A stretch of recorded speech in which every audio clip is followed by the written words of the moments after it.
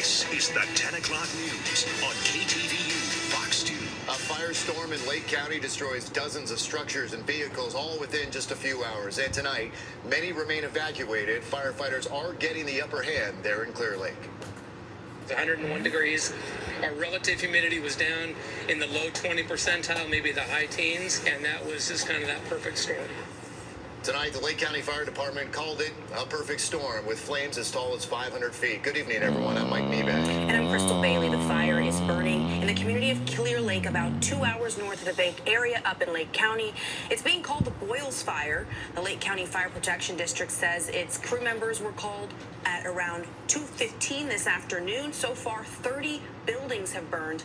About 4,000 people are evacuated from their homes. Multiple communities are still without power and with 90 acres burning. KTVU's Zach Sauce is live in the community of Clear Lake. And Zach, what are you hearing from those residents?